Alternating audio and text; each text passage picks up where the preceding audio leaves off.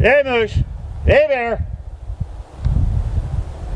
Hey folks, Low Moose here, up in Alaska again. Yahoo! This is the new property, so I'm going to be shooting some video here as we go. Kind of just a quick introduction on what it's like. It's about 2.75 acres, and I'll pan the camera around here in a minute and kind of show you. Right off of Sterling Highway, which is Alaska Route 1, north of Ninilchik. Behind me here, you see a storage container. This was already on the property. So part of what's going to happen today is clearing off some of this weed and brush. Part of it's going to be going through some of the stuff in this container and see what's in there. And you know, just basically trying to have a good old time. Got my Craft Alaska chest holster here for my Colt King Cobra, and don't know if you can see it here, but this is also the Craft cross draw holster for my Taurus 692 357. So I'm double gunned up today. You know, got to bring my Alaska holsters up here, Craft holsters, to Alaska. Let them have some fun too. And yeah, I've got a camera up here as I do some filming as I'm walking around as well. So let me get behind the camera here and pan it around a little bit and kind of give you some of the view.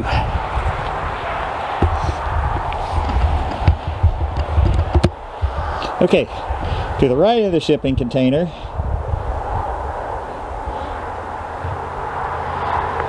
and you'll hear some of the highway traffic from Sterling Highway. I did talk to the original surveyor today, who did this survey back in 1977 when this was first platted. And sometime while we're out here, he's going to come out here and meet him, and we're going to get this thing restaked off and walk it so we know exactly where the boundaries are. As you can see, there's a lot of overgrowth and brush. Now, the driveway was already put in. Now we're going back to the left of the shipping container. We don't know exactly how far back to the left of this the property goes.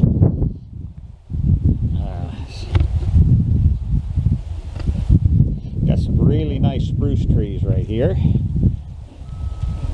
but a whole boatload of brush and stuff. We're trying to find somebody that does brush hog work, get them in here and pay them to clean a bunch of this out. So we'll just kind of have to see how that goes. So I'll be back with you in a little while.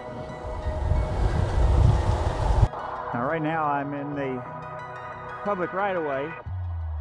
Property is right over there.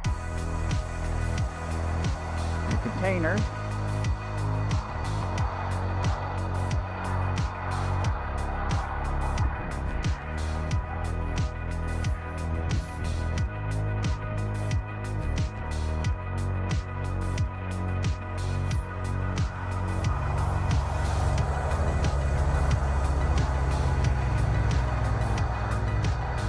I'm really not sure at this point if the property goes all the way to the right of way down there, or to the road, or if it starts from the left of this right of way. That's what I need the survey.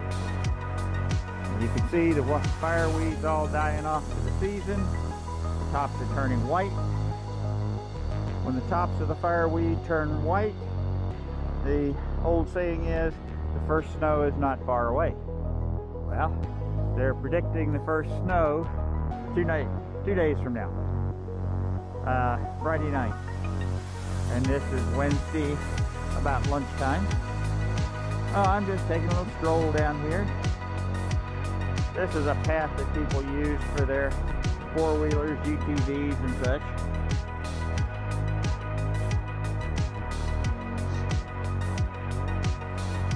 I did see some moose tracks when I went up the other way towards the house that goes up that way.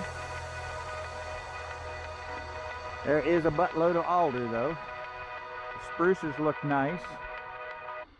One hardwood tree, I don't know what that is. I'm no dendrologist. But hey, live and learn. I do hear some machinery working around here in the distance somewhere. Ooh. Hey, this looks nice. Nice little flat spot. Nice tree. The other thing I'm not seeing so far, knock on good hardwood, is no beetle kill spruce here. Spoke too soon. There is a little bit of it. Looks like a couple of these. I don't know if it's beetle kill or if they're just part of the limbs dying off. But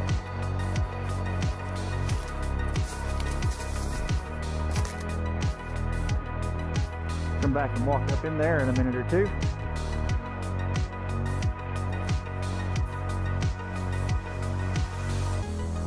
But yeah, I'm doubly armed. I have both of my 357 Magnums, 180 grain lead hard cast flat points. If it were to come push to shove to an encounter with black bear, which black bear are primarily the critters around here, it'll stop a black bear. Might stop a grizzly, but it'll definitely stop a black.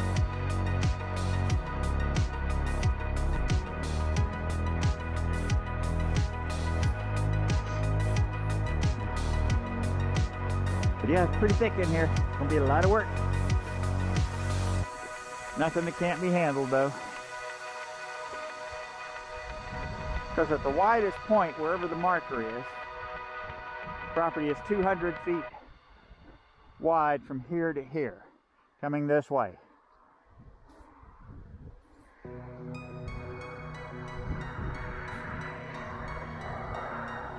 So it's either 200 feet from the road, 200 feet from where I'm standing, or 150 feet from where I'm standing that is usable. But I like it. And yeah, you got the highway noise, but you know what? We're getting old and hard of hearing, so what the hell?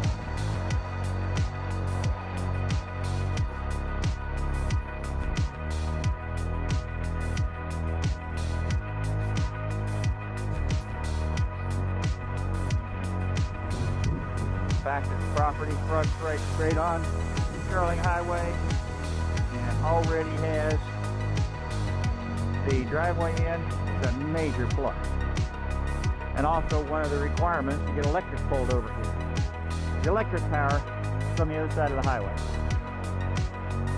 And basically what they will do is pull it over, and then it runs underground across this right of way into the property to the compound. We're not sure what we're building yet, so we're just calling it a compound. Walk around this little curve. There's more clearing back there. I don't know if it comes down to the road or not, because there is another house down there, supposedly, according to the pictures.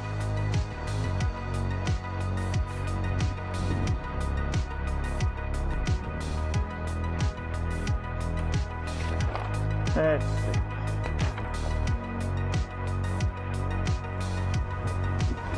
Yeah, that road is supposed to come in. I don't know if you can see it up there. It comes in and curves to the left. So yeah, I've gone beyond the boundary of the property somewhat. That's all right. Still pretty. Maybe outside of the boundaries, but it's not outside of my eyes.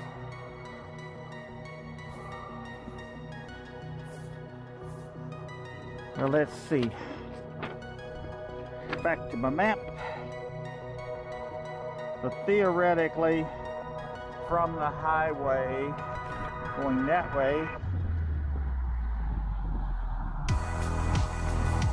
got 660 feet across the backside, 415 feet of highway, 222 feet coming in at an angle from the highway across the right of way. So it's out here somewhere. That's why I'm having a surveyor come out.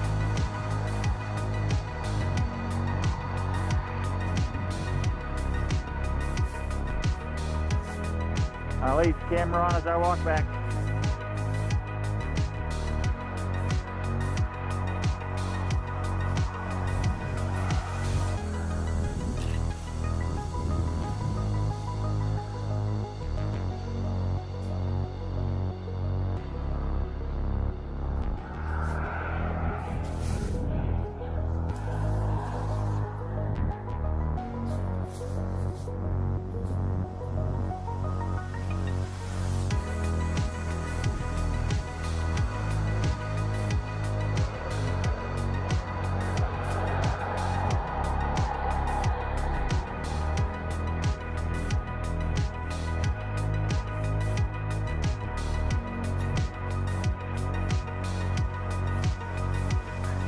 we were driving down here.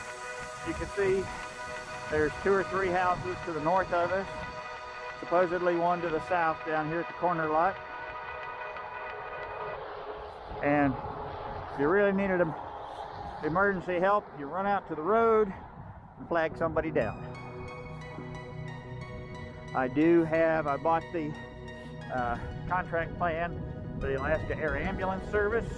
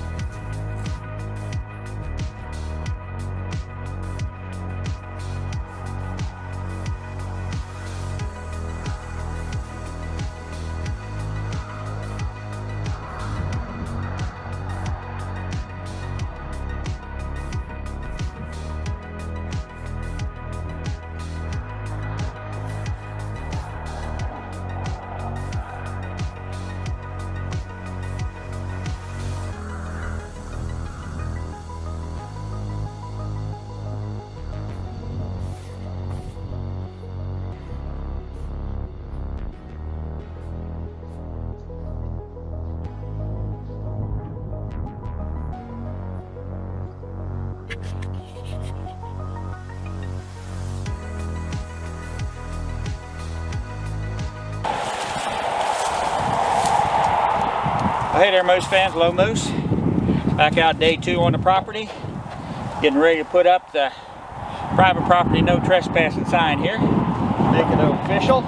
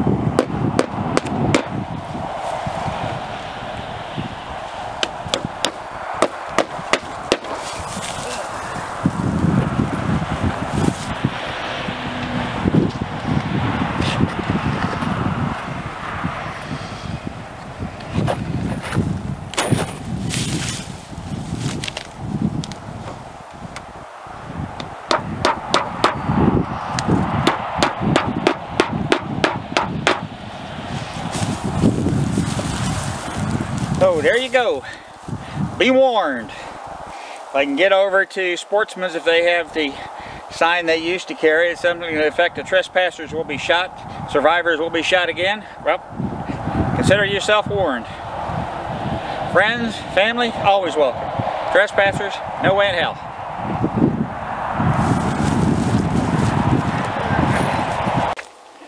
Hey there, Moose fans.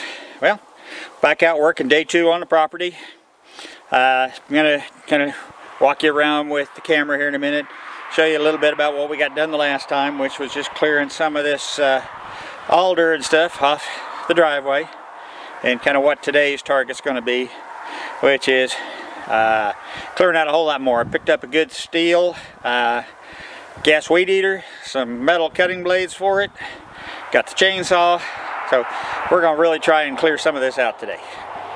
So bear with us and sit back, get yourself a cold drink, and watch us do all the hard work. Now today I've got my craft chest holster for my Today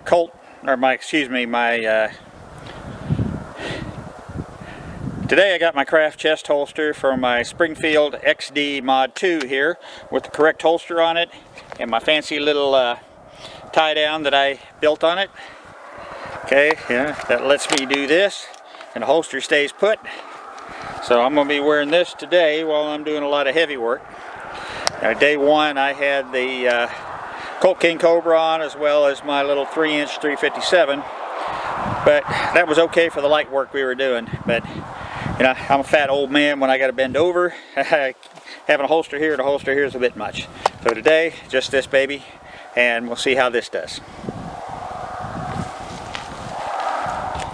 Well, the last time we cleared a lot of this out, when I would drive in here with the rental, it was scraping on the bottom. So we cleared it out back to the state right away, much of it as I could, till chainsaw blade got too dull and my machete blade got all beat up. So today we're going to pick up where we left off right here, take a lot of this down up to the edge up there where that yellow sign is, and then on this side the goal is get in here with that weed eater, take all this crap down so we can get a little higher up the hill and see what's up there. And do that all the way down here to past the side of the shipping container.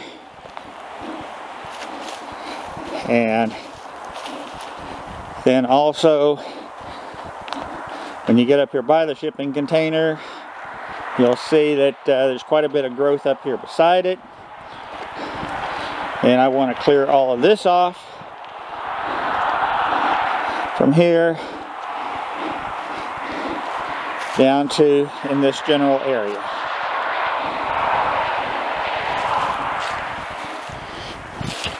Now when you look at the driveway here, it's actually supposed to be a circular driveway around these two trees. And we got a lot of this opened up too. But again, we're going to finish up there. So I got a lot of work to do today. I need to get my butt in gear. So I'll get back with y'all after a while. Let you see what we got done. Okay, standing here in the driveway right in front of the minivan, but this, looking out, hopefully you can see this, is Mount Redoubt, and this is standing at ground level. And then off to the left here by that power pole, then you got Mount Iliamna. And one of the things we're talking about is building like a basement garage and then the house on top of that, which will get the elevation up a lot higher and really make for some good views of the mountains. Okay fans, this is one whooped old lone moose. Been out here cutting weeds with the steel weed eater with the metal cutting blade on it for several hours, and I'm pretty well whooped. But what I wanted to show you is how much progress we made today, starting from here with the private property. And we kind of think the property line runs just like you're looking at it here, and the way that I've got it, the weeds chopped back to the back of the container. Come back this way. Now I did get the driveway opened up, and on this side I get more of the alder and brush out of here, and I actually went about 5 feet farther out, opening it up kind of to where same level as where that stump is out there. If you can see that stump, you'll see it more here in a minute. But this is pretty heavy work for an old fart. But we're not exactly sure if those spruce right there are on the property or just off of it, but that'll be up to the surveyor to determine.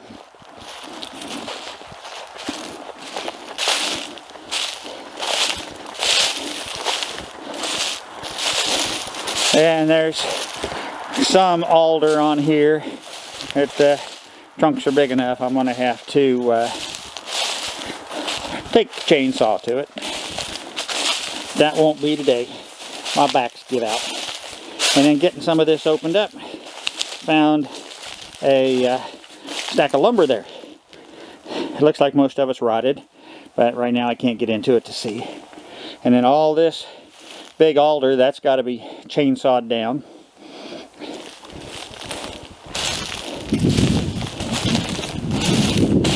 Come back over to this side.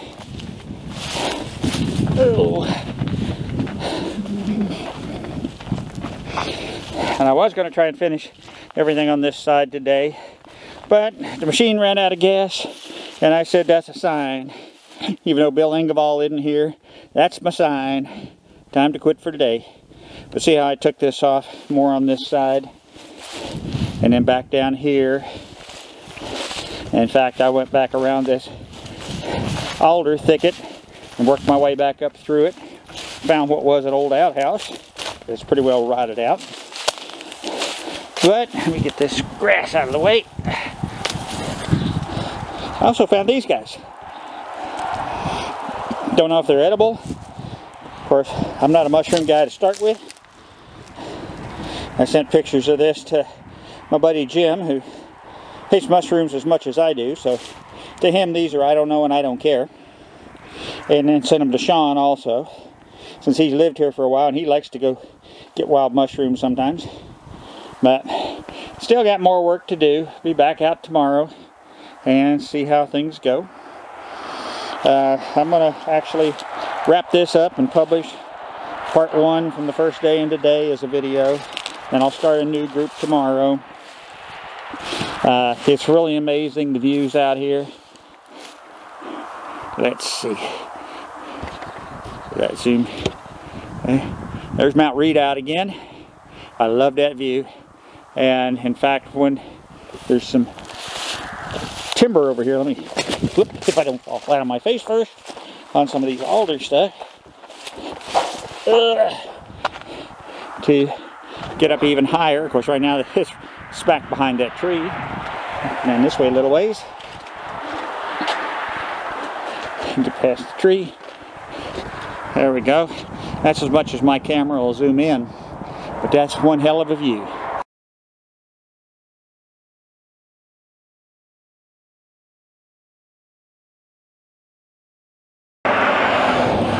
Well, Moose fans, on the way back to the hotel, I see my spirit animal.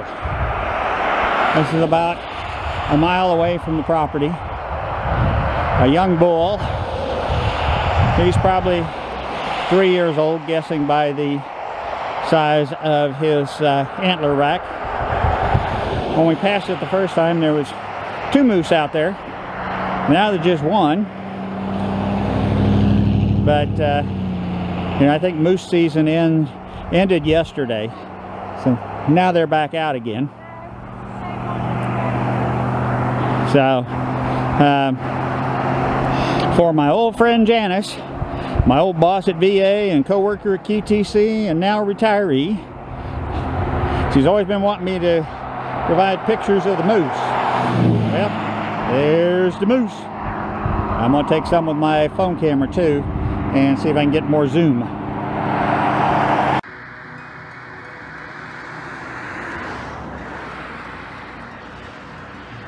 Nice moose.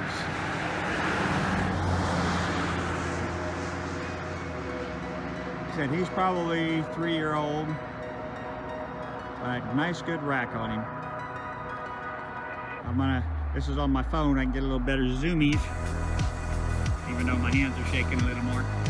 Alright, he's coming this way, so we're going to pack up and head out.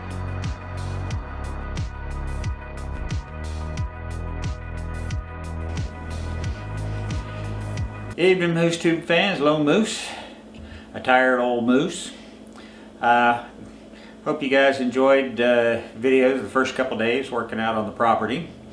On the way back this evening, about a mile from the property, we ran across a moose out there in the field. So of course, being my spirit animal and all, well, we had to stop, shoot a little bit of video and include that for you. If you guys enjoy the videos, please hit the like and subscribe for me. If you hit the notify bell, you'll be notified when I post new videos. You know, I always say this is a partnership. I share things with you, you need to share feedback with me. Okay? That's how I know whether you like what I'm doing, not like it, you have anything else you'd like to see me do. You know, we'll still be up here for several more days, and there'll be more work done out at the property, so there'll be a follow-on video to this.